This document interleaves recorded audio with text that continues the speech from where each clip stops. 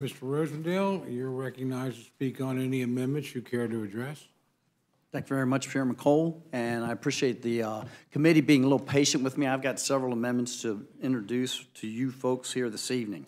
I submitted 3 amendments to the fiscal year 2024 Legislative Branch Appropriations Act. My first amendment, number 11, would prohibit the use of funds made available by this act from being used to carry out the COVID-19 American History Project of the Library of Congress. Specifically, this bill appropriates $1.5 million for this project.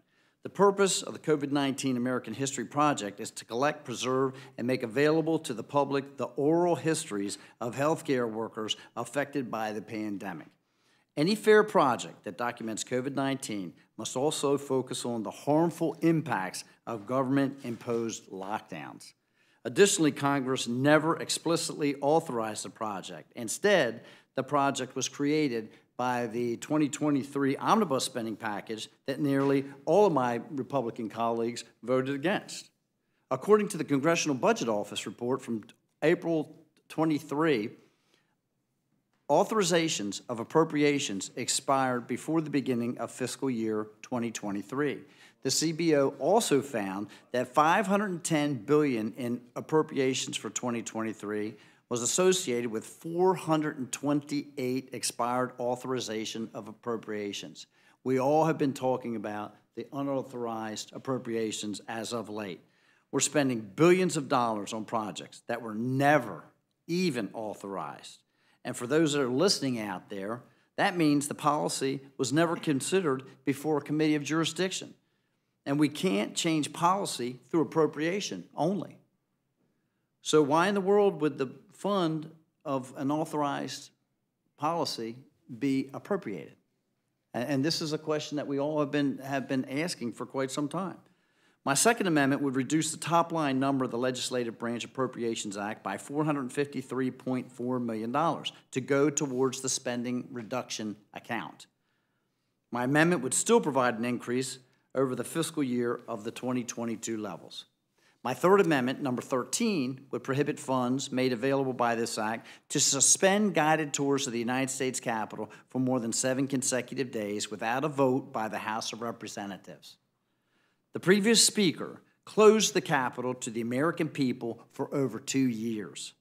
During my first term, my constituents could not get tours of the Capitol building except under very limited circumstances. My office routinely received calls from constituents who were very upset they could not tour the Capitol.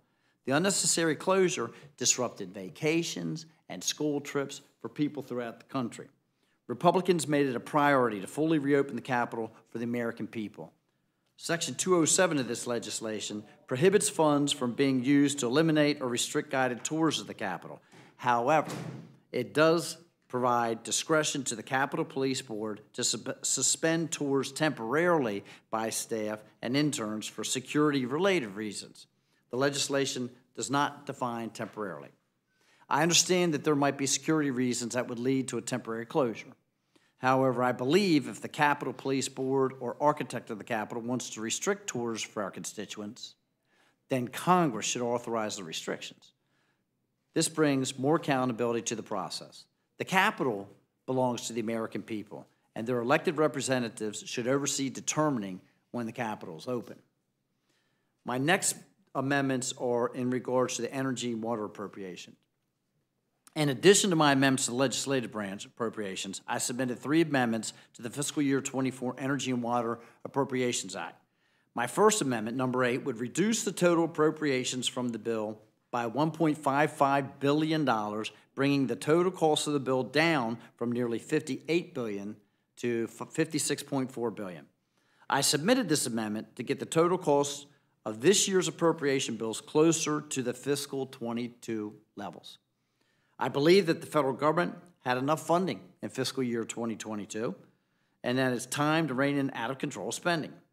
In order to get spending under control, the federal agencies must begin operating at the same levels or at least receive only modest increases. The American people are sick and tired of the D.C. cartel running up the tab for the American people while our constituents are struggling to make ends meet. To be clear, my amendment still allows for a modest increase from 22 spending for energy and water. I'm not trying to slash funding or cripple necessary infrastructure. I am trying to ensure that taxpayers' dollars are used efficiently and then we get our government off the path of financial ruin. My second amendment, number 16, also reduces spending. Specifically, it cuts funding for the Army Corps of Engineers fiscal 22 levels. This year's appropriation would increase Army Corps funding by $620 million from fiscal 22. My amendment would reduce funding for the Army Corps by that amount. Unfortunately, the Army Corps has a long history of running over budget and over time. The solution to the Army Corps wasting taxpayer money is not to reward them with more money. Instead, we must demand that the Army Corps is more responsible and efficient. In Montana alone, there are multiple instances of the Army Corps projects running well beyond their budgets and then turning to the state and local governments to make up that cost.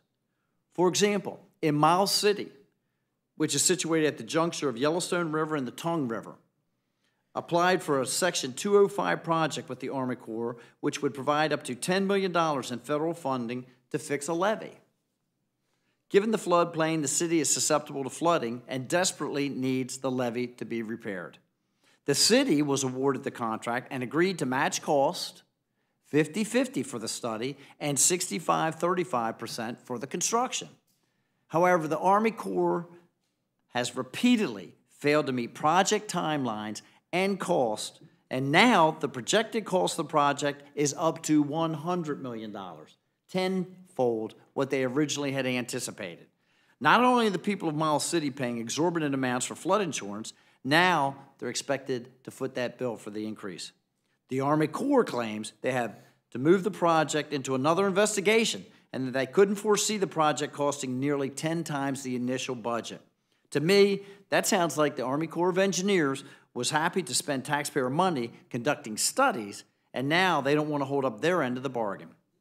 Meanwhile, in a similar story is unfolding at the Lower Yellowstone Irrigation Project and fish bypass structure, which had repairs necessary before the Corps of Engineers even held their ribbon-cutting ceremony. As projects become more expensive and take longer, the Corps of Engineers seeks to shift these costs off to Montanans. I could go on with examples of the Corps' mismanagement, but I think my point is clear. We cannot increase funding to an agency that have proven themselves to be wasteful. It's time for the Corps of Engineers to learn that they no longer get rewarded for failing to complete projects on time and on budget. My last amendment prohibits the Corps of Engineers from transferring the maintenance cost and control of the Lower Yellowstone Irrigation Project fish bypass. As I mentioned, the Corps of Engineers has shown a complete dereliction of duty by trying to transfer the cost and operation maintenance of the fish bypass channel, which is separate from the Lower Yellowstone Irrigation Project. The Army Corps is shifting operating costs that they agreed to take on to the farmers and ranchers who are already facing increased costs. The Lower Yellowstone Irrigation Project was created as part of the Newlands Reclamation Act, signed into law in 1902. The purpose of the Lower Yellowstone Irrigation Project is to divert water from the Yellowstone River to irrigators in eastern Montana and western North Dakota. Currently, the Lower Yellowstone Irrigation Project is a dependable irrigation water supply for approximately 58,000 acres of land in 4 irrigation districts across the Yellowstone River Valley. The Army Corps of Engineers proposed the fish bypass channel in Montana to address pallid sturgeon populations in the lower Missouri River because it was cheaper, not because they wanted to do a favor for farmers and ranchers in Montana. It was strictly a mitigation program, but now the repairs are required per the warranty obligations from the original work that failed because of poor planning and design. They want to wash their hands of this project and walk away, leaving 350 families and several small communities holding the bag or the debt, as it seems. This burden from lack of planning by the Corps of Engineers should only be transferred onto a third party at fault. The fish bypass channel is not physically or operationally connected to the diversion of the water for the Lower Yellowstone irrigation project. Moreover, it serves only to meet the Onerous Endangered Species Act requirements. It is not needed for irrigation purposes. The country decided to place the pallid sturgeon on the endangered species list, so the entire nation should bear the financial burden of this decision, not solely the 350 families from Montana. Thank you very much, Mr. Chair, for your time, and committee members. I yield back.